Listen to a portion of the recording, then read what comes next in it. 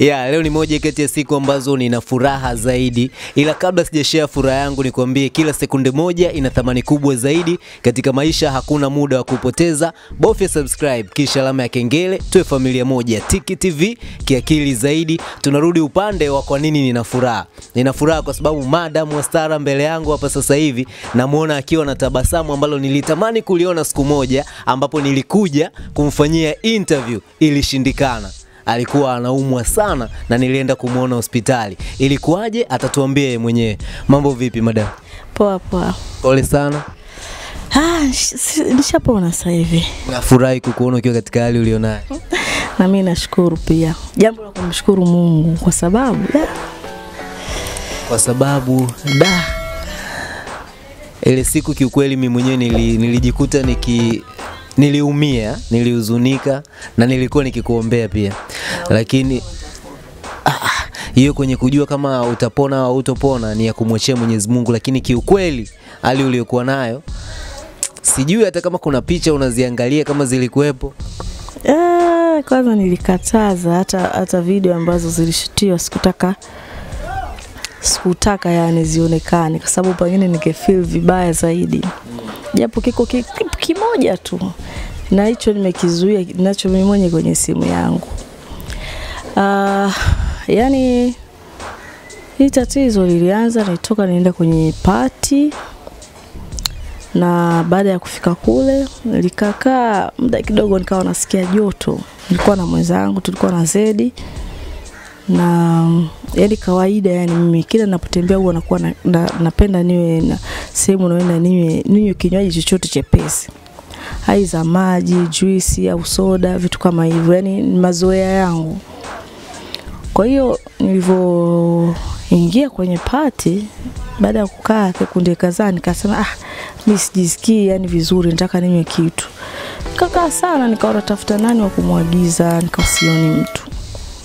Baadaye kapita dada mmoja, nikamuomba, nikamwambia unaweza kunisaidia kuniletea vinywaji? Akasema ngoja nikaulize kuna nini.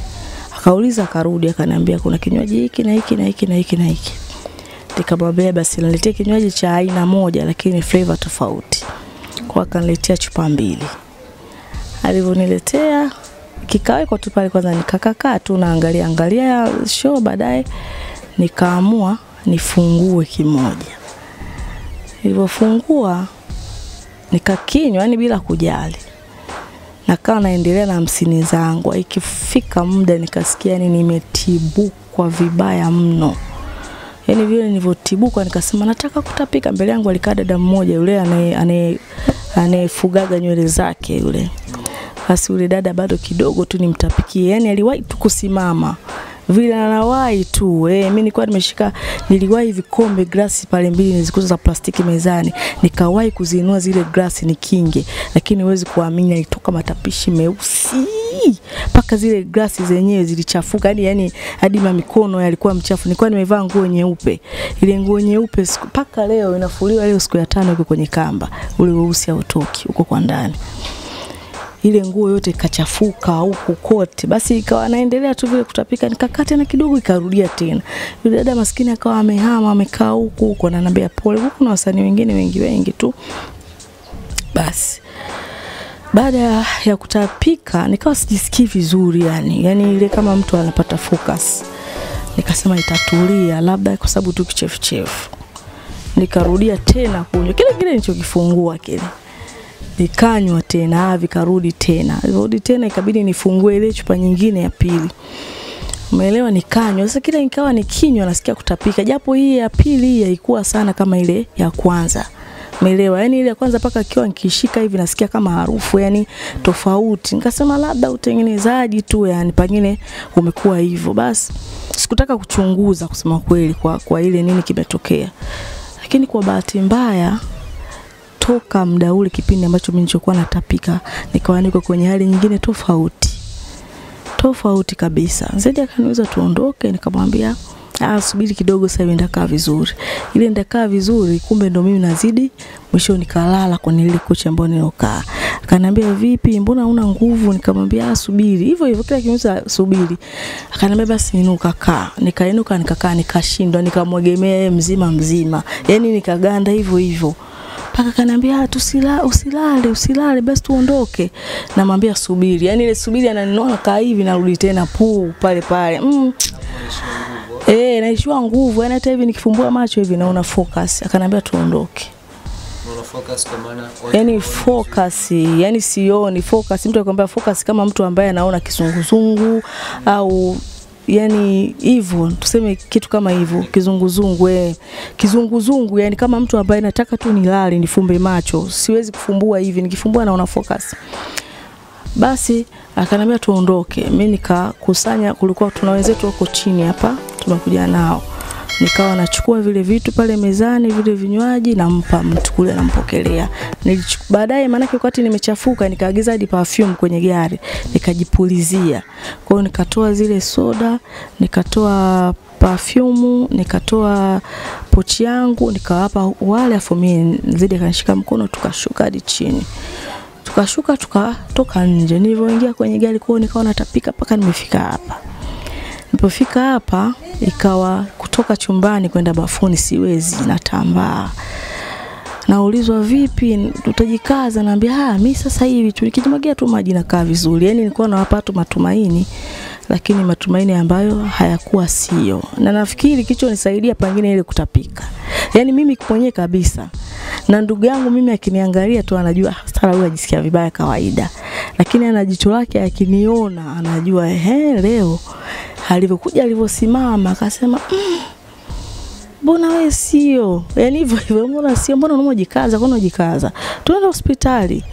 Nikaambia nikimaliza tukoga ndakuwa sawa. Basi kawa kila sana kuja kumchungulia vipi? Uko sawa? Lakini yani sipo sawa.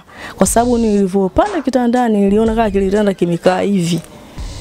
Umeelewa? Yani yani mimi kichwa hiki nimekiona kiko kwa chini. Afu miguu iko juu jinsi ilivyokuwa nasikia, afu kinazunguka hivi. Yani Alia mimi nimeumwa sana, nimefanywa sana operation. Lakini sikuwahi yani kupata ile hali. Sikuwahi kujisikia vile. Na wenyewe nikawa naambia mimi naumwa, nakunywa dawa, lakini sijawahi kukutana na hii hali. Lakini labda kesho tulikuwa na mtoto wangu yeye ametokea Morogoro, alikuja kwenye hiyo show. Akaja usiku, akaja tena na asubuhi, kaniambia vipi? Naambia niko vibaya. Hapa ikipita masaa kadhaa tunabidi tu nikubaliane na hali ya kwenda hospitali. Basi nikatoka kweli nikaenda hospitali. Akasema sasa hospitali nawaambiaje? Nikarudi. Nikasema tu najisikia vibaya. Akasema wewe tukupime malaria. Nikarudi. Nilivyorudi sasa akaniambia kwa nini wewe usiende kusema kama kuna kitu umekula? Labda ndio sababu. Sema wanaweza kukupima kwa kuangalia kitu chochote. Basi mimi nikarudi tena hospitali. Sasa mara pili nikaenda hospitali ambapo mimi wanatibiwa. Kule ambako ulikuja kunikuta, ulikuja kuniangalia. Nilipofika pale nikawaambia bana mimi juzi ilitokea hivi na hivi na hivi na hivi.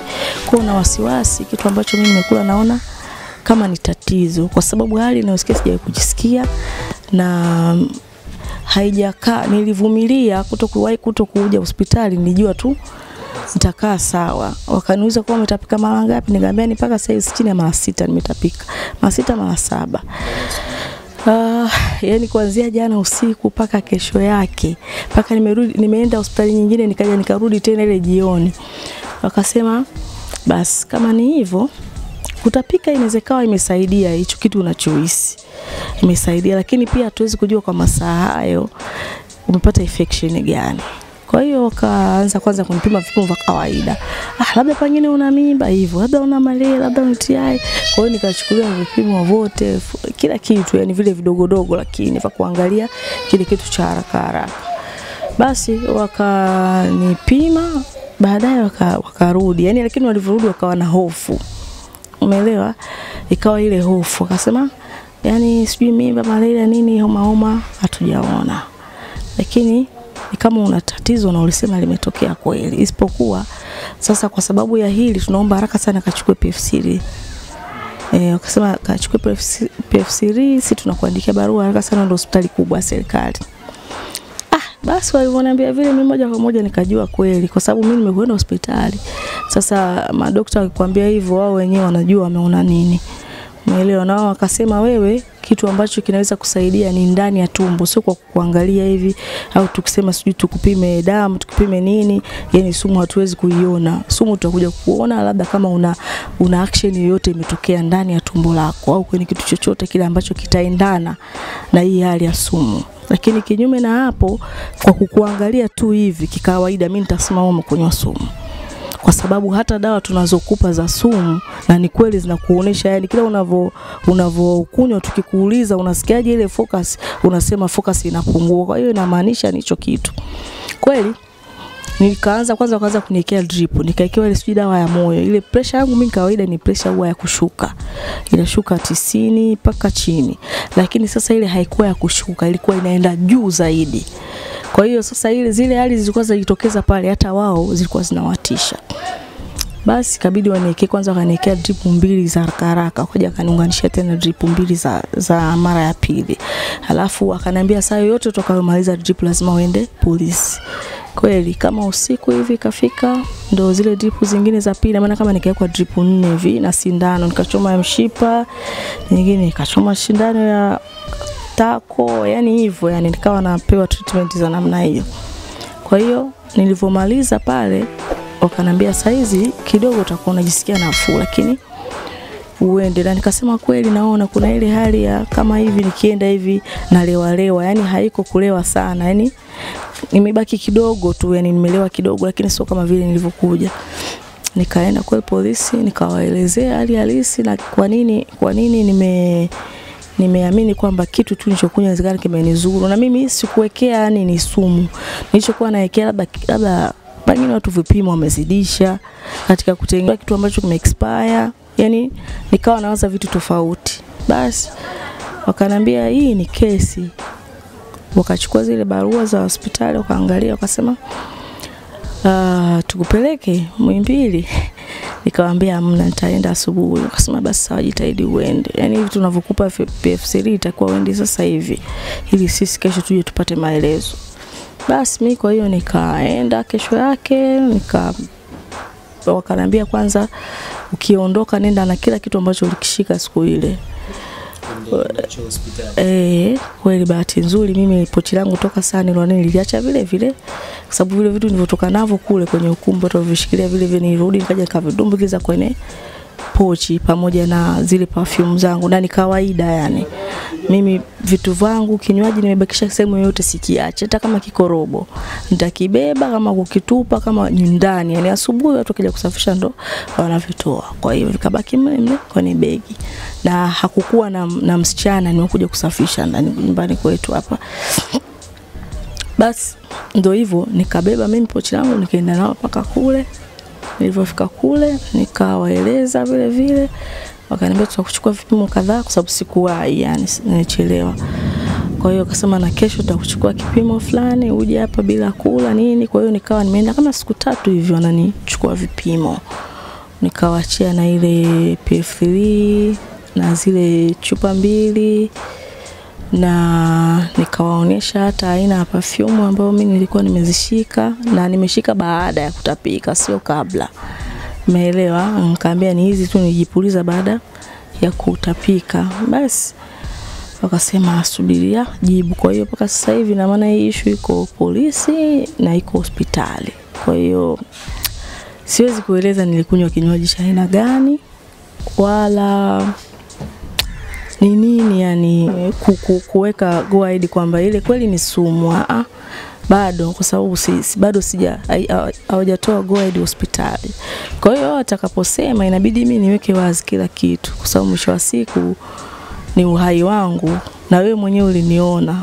Mimi nilisikitika sana hata siku moja, lakini nilikuwa na kitu kimenikaa rohoni kwamba kama kweli mtu amefanya hivi nitamani nimuone nani aliyenifanyia hivi.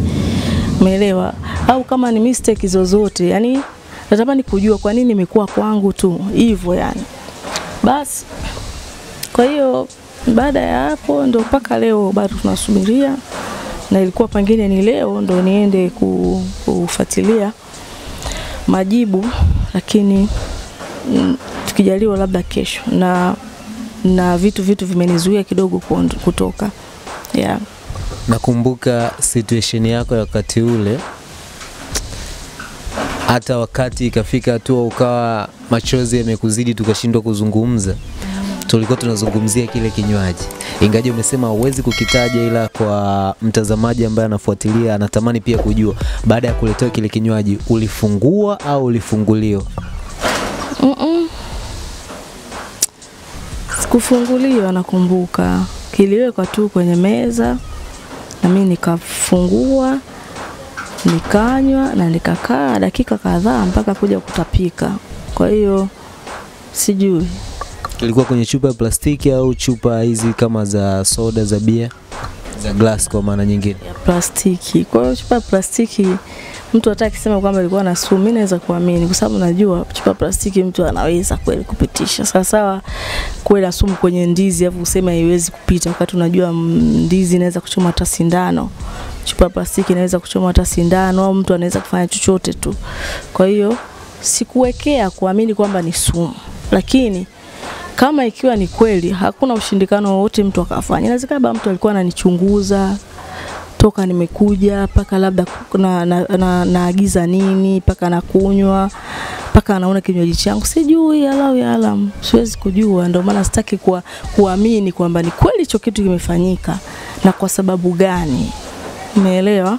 Kwa hiyo sina imani bado paka sasa hivi, japokuwa kuna baadhi pia watu ambao walikuwepo siku ile, viongozi nijaribu kuambia kuna kitu kama hiki kimetokea. Yani sikuwa na uhakika, lakini nikajaribu kuambia kuna kitu kama hiki, hebu fuatilieni, kuna nini mnakijua.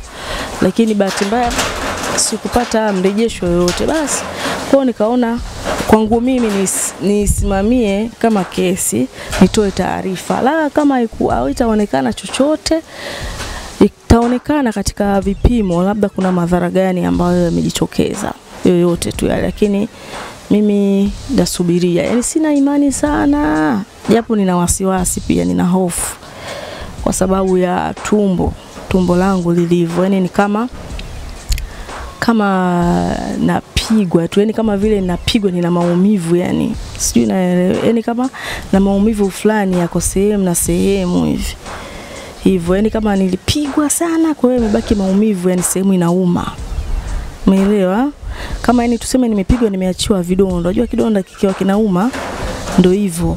Lakini unakula vizuri? Ya, si sana.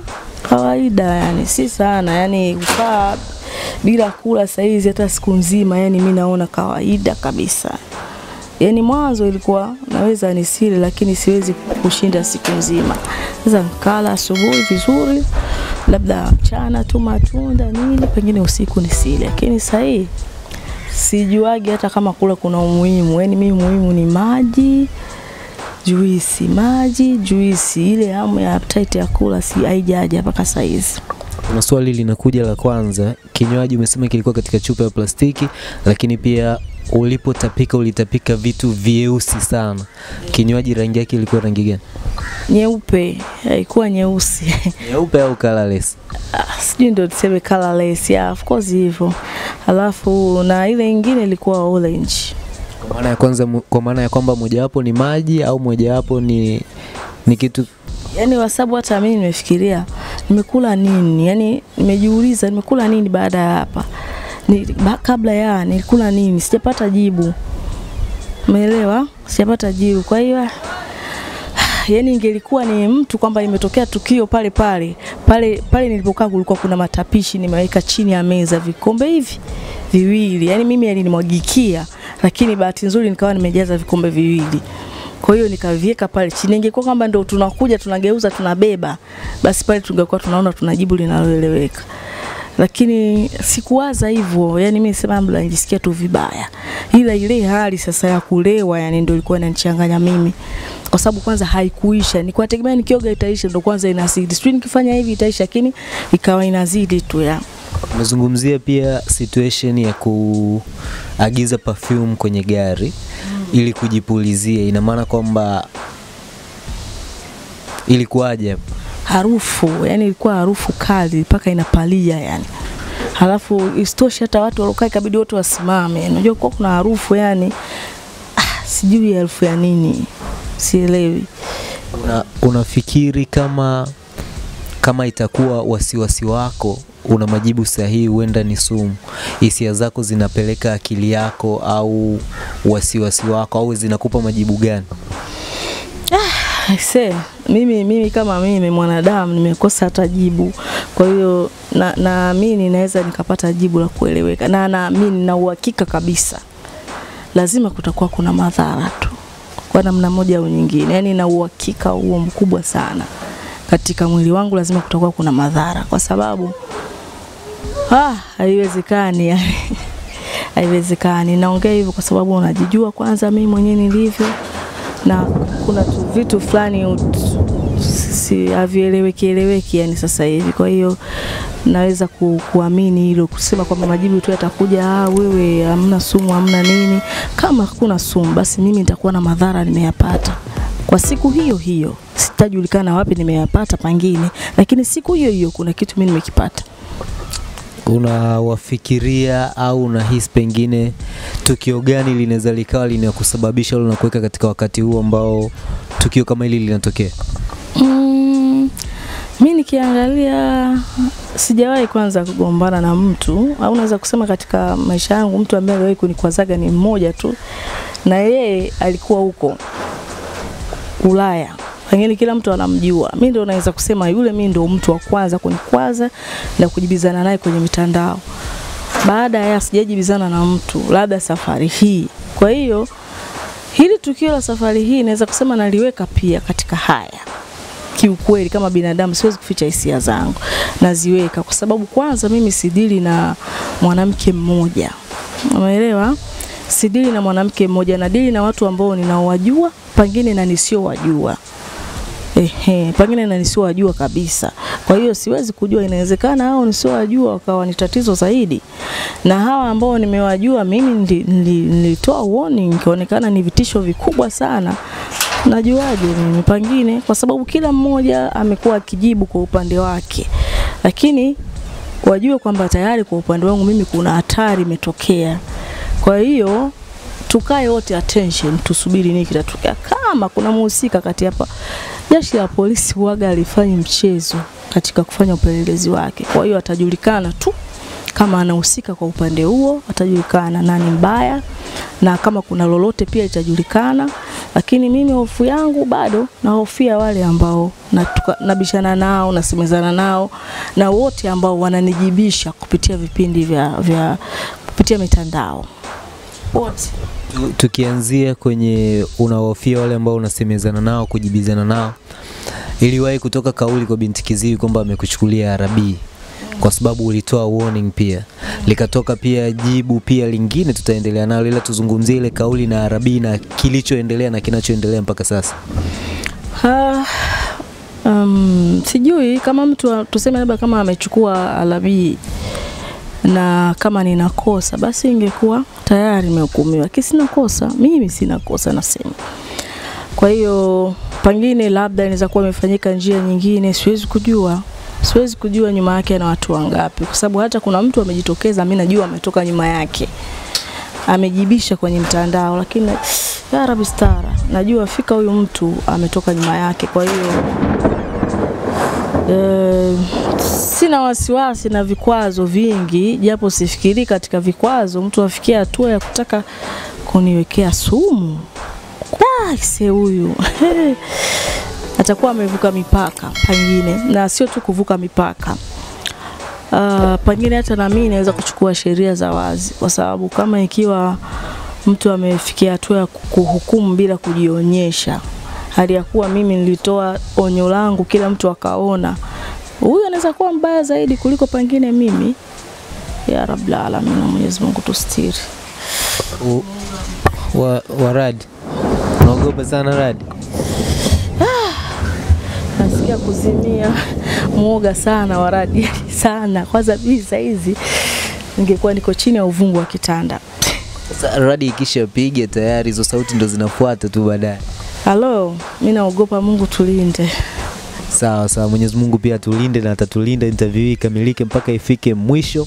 Lakini pia umezungumza kuna watu ambao unaona au wewe mwenyewe kwa mtazamo wako unafikiri wanatoka nyuma ya Binti Kiziwi kwa sababu zipi? Kwa sababu kuna mtu juzi ameongea, yani kwa mfano tuchukulie sasa. Tuko hapa wanawake wawili. Mimi mwanamke wa Z na mwingine mwanamke wa Z. Wote ni mahasimu unajue. Alafu yani mimi namsifia mwanamke wa Z mwingine. Yule yuko vizuri yule, analipa yule. Mambo yake sio ya chii, yani mambo yake makubwa makubwa. Unaelewa? Yani mimi mwanamke wa Z afu namsifia mwanamke mwenzangu yani namsifia ile too much yani.